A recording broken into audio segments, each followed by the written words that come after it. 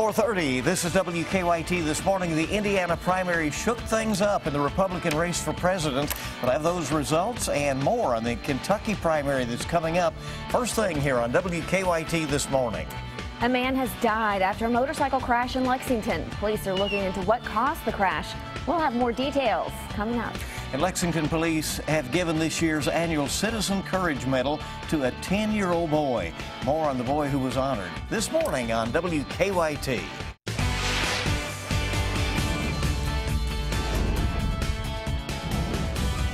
This is WKYT This Morning. Good morning to you and welcome into the first edition of WKYT This Morning. I'm Bill Bryant. And I'm Michelle Chamberlain. It's May 4th, It right? is. And it doesn't really feel like May 4th. Really, I mean, it's really rather chilly out there right? this morning, really, and it looks like we're set with that for a few days, heading into the Kentucky Derby. Meteorologist Micah Harris is here with us. Good morning. Hey, good morning. It is a little chilly outside this morning. You know what? It gets even colder tomorrow morning, but you know what? We're just going to go one day at a time. There's Defender Radar Network. Looks pretty clean sweep there early this morning, but let me tell you, by the afternoon, it's going to be totally different. We're at 49 degrees now in Lexington, 40s northbound, central and northern zones. We're sitting there in the 40s, but south, we're still in the 50s, but I believe most of us finish off right there in the upper 40s, lower 50s. Gusty rain today. It moves in later on this afternoon. I'm going to go over that timing. Obviously, I'm going to break it down for you when you can expect this coming up. Okay, see you then. Let's get to the news. It makes for an interesting turn of events in the Republican race for president. Ted Cruz has announced he's dropping out of the race. It came after Donald Trump won the Indiana primary last night. Democrat Bernie Sanders earned a win there, too. Weijia Jiang has the breaking details this morning. CBS News projects Donald Trump won the Indiana Republican primary. The chairman of the Republican National Committee said Trump will be the presumptive nominee and called on the party to unite behind him. We're going after Hillary Clinton. She will not be a great president. She will not be a good president. She will be a poor president. For Ted Cruz, the loss in Indiana was one too many. Cruz suspended his campaign. From the beginning, I've said that I would continue on as long as there was a viable path to victory. Tonight, I'm sorry to say, it appears that path has been foreclosed. Trump had kind words for the rival he called Lion Ted. He is one hell of a competitor. He is a tough, smart guy. And he has got an amazing future. Ohio Governor John Kasich came in a distant third here, but his campaign says he's staying in the race. In the Democratic primary, Bernie Sanders upset frontrunner Hillary Clinton. Clinton is looking ahead to the general election, asking for donations to help defeat Trump. Weijia Jiang, CBS News, Indianapolis. And Bernie Sanders spoke to a large crowd in Louisville just before the Indiana primary results were announced. Sanders was in Louisville campaigning for Kentucky's primary, which is now less than 2 weeks away. Garrett Weimer has more on what Sanders told voters. Many lined up early for a good spot to see Senator Sanders. I really want to meet him. I'm trying my best to meet Bernie Sanders, and I want to get a selfie with him. And they didn't shy away from showing they feel the burn. We got the pin going. We have Bernie feel the burn and the flag. So. And Senator Bernie Sanders. Sanders finally took the stage around 7:30. Sanders spoke for nearly an hour, covering topics ranging from the economy to health care to immigration and, yes, to Donald Trump. The American people will not elect a candidate who insults every group that you can think of virtually every day. Sanders says his campaign is about starting a political revolution and fixing what he calls a rigged economy. During a push for immigration reform that includes a path to citizenship. There are 11 million undocumented people in this country, and I have talked to many of them. All right, there's one right here. Two men who claim to be undocumented immigrants came down from their spot in the risers behind Sanders and joined him at the podium for a hug. Sanders closed by urging Kentuckians to vote for him on May 17th. In Louisville, Garrett Weimer, WKYT. Now, Sanders is scheduled to hold a rally in Lexington this evening at Heritage Hall. The doors will open for that at 4 o'clock. Former President Bill Clinton has been campaigning for his wife Hillary across Kentucky. Yeah, he started the day yesterday with a rally at Morehead State University before making stops in Lexington and Louisville. Now, in Lexington, he spoke at a rally on the University of Kentucky campus. He said if elected, Hillary Clinton would help make student loans more affordable. Pay it out over 20 years at a fixed income, never more, no matter how much you borrowed, than 10% of your after-tax income. Now think what this means. This would mean everybody could move out of their parents' house. While on the UK campus, former President Clinton took a tour of the UK basketball locker room, and he met with Coach Cal, who posted this picture on his Facebook page. All right, a lot of talk about that. In news since last night, the motorcyclist who was seriously injured in a Lexington motorcycle crash has died. The crash happened just before 10 o'clock last night along South Upper Street near Limestone. Police say the person on the motorcycle was taken to the hospital where he later died. Police have not given us the name of the motorcyclist at this point. Part of Upper Street was closed but has since reopened, and a reconstruction team is looking into what caused the crash. And not far from the scene of the crash, UK police issued an alert about an armed robbery that happened near Memorial Hall just before 11. We're working to gather some more details on that this morning. Investigators are still trying to figure out what caused a fire that destroyed a large Scott County home. That fire started yesterday morning in a home on Browns Mill Road. Firefighters say there wasn't much they could do to save the home. No one was injured in the fire, but fire officials say the fire killed a dog. Investigators say they are also looking into whether this fire is connected to 3 others that happened in the last week. The other house fires occurred in Jessamine and Garrett counties. Police say those 3 cases are arson. A former Franklin County constable has been indicted in connection to a prostitution ring. Investigators say Thomas Banta was running the operation out of his home and his private security business in Frankfort. They say men would pay Banta to have sex with women. He is indicted for promoting prostitution, kidnapping, and impersonating a police officer. Police say Banta and one of his employees, Dre Valentine, also posed as police and interrogated a 17-year-old for hours after claiming he stole a safe. Banta is in jail. Police are still looking for Valentine. Newly released court records claim former state personnel secretary Tim Longmire arranged for illegal campaign donations to be made to 2 Democrats in last year's election.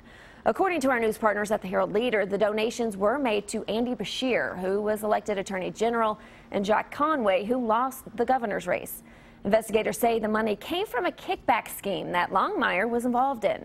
But the FBI says there's no evidence showing that Beshear and Conway knew the donations were illegal. Longmire pled guilty to bribery last month and will be sentenced in August. Rapper 50 Cent has apologized for mocking a worker at the Cincinnati Northern Kentucky International Airport. In a video that went viral, the rapper accuses the worker, Andrew Farrell, of being high on drugs. But Farrell's family says he is dealing with autism and social anxiety. In a letter sent to the family last night, 50 Cent said the incident stemmed from, quote, an unfortunate misunderstanding. He also asked the family to accept his apology. The family released a statement last night saying they would do just that.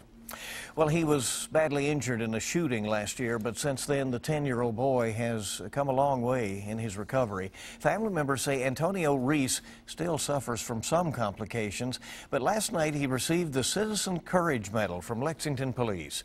WKYT's Monique Blair has more on the award. After he was shot in the head last year while riding in his family's SUV, then only 9 years old, Antonio Reese didn't give up. Antonio was in a coma for 18 days, and he truly had to fight to come out of that coma, because without fighting and the power inside of him, he wouldn't be here anymore.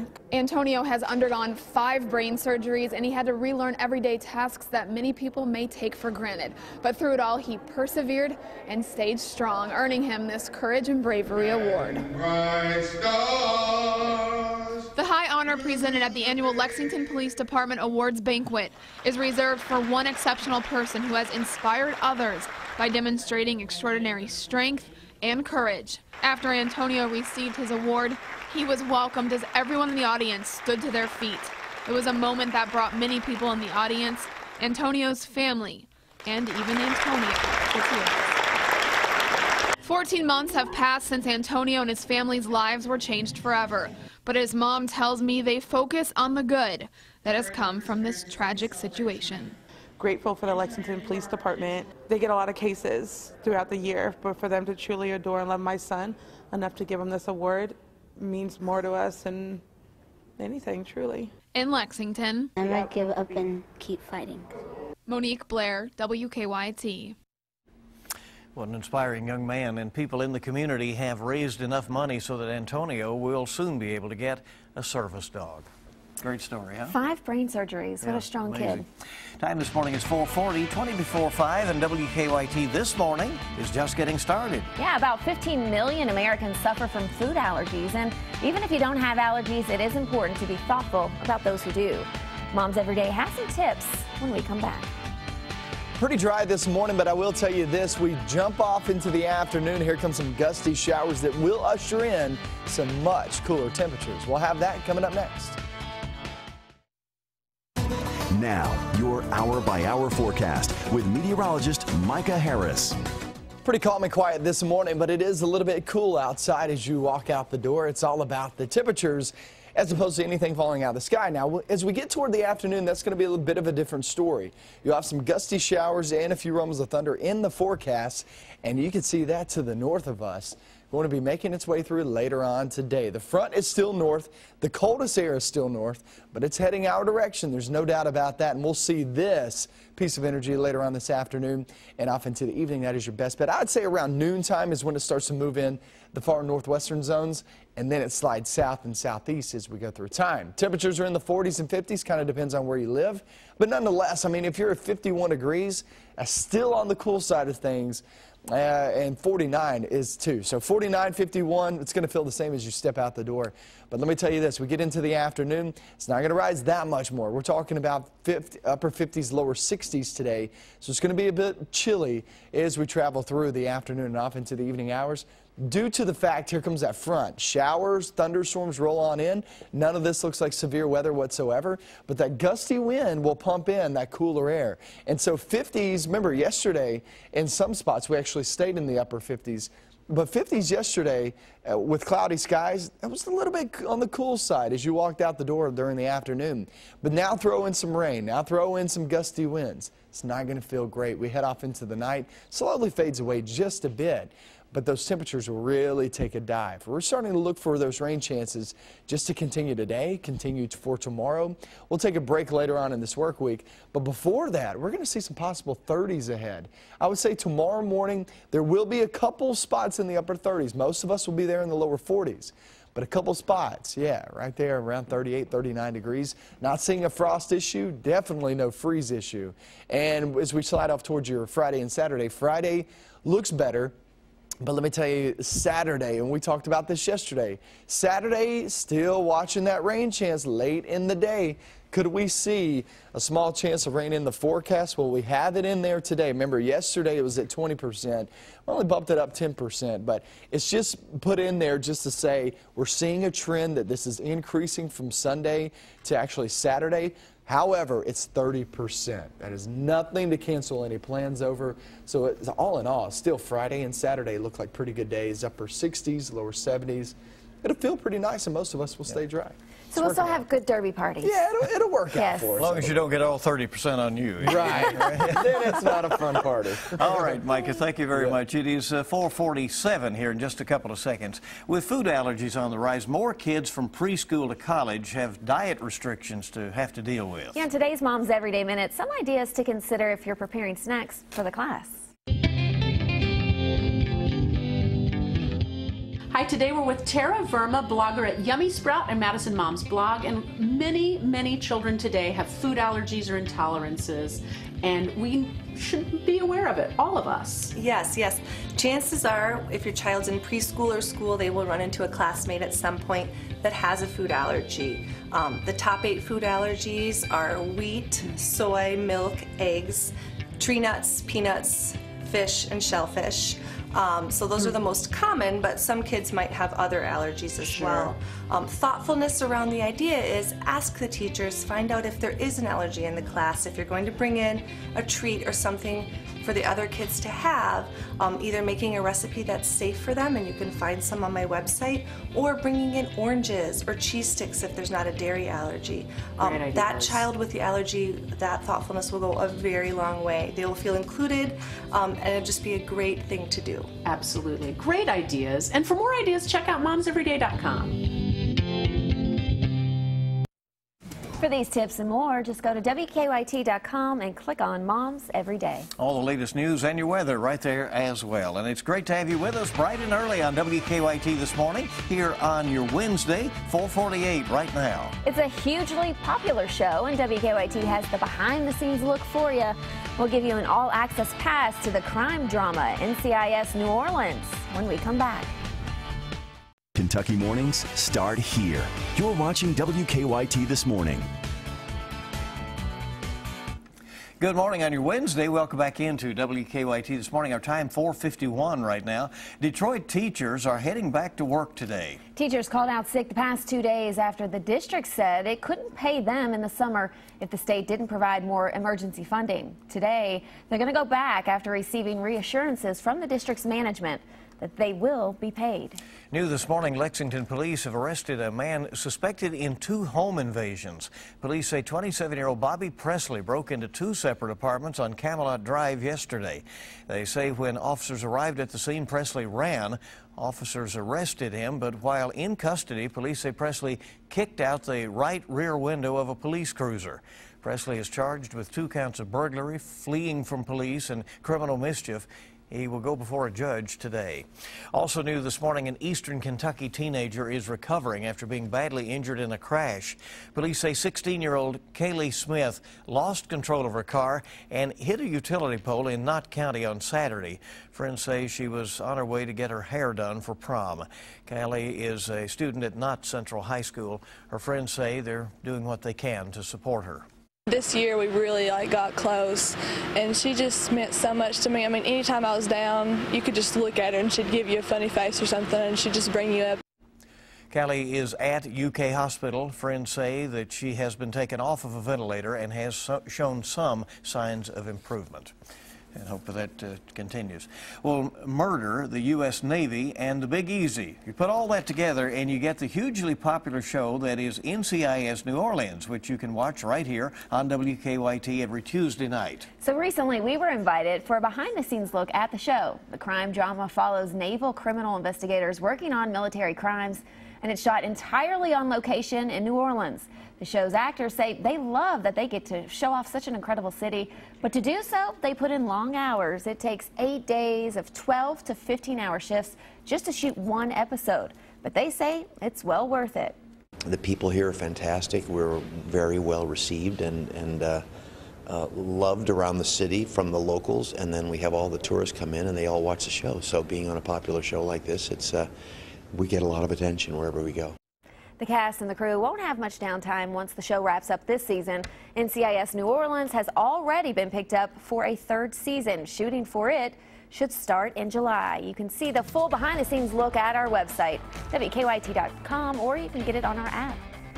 A lot of folks certainly enjoy watching that. Yes, they do. And our time this morning is 4:54, 6 now before 5 o'clock. And coming up, we'll have a look at some of the stories our news team is working on for you this morning. We'll have another look at your morning forecast. That's next. Good morning and welcome back. I'm meteorologist Micah Harris. We are in the 40s and 50s outside early this morning. It's pretty chilly start. We're at 47 right now in Lexington. Now, as we go through your day, we'll get out of that dry pattern early this morning, get into the afternoon, and we're looking for showers and thunderstorms, very gusty rain sliding on in. It's going to usher in that cold air, and I'm going to show you how low we go with those temperatures coming up with another 2 hours of WKYT News. We'll see you right back here in just a couple of minutes.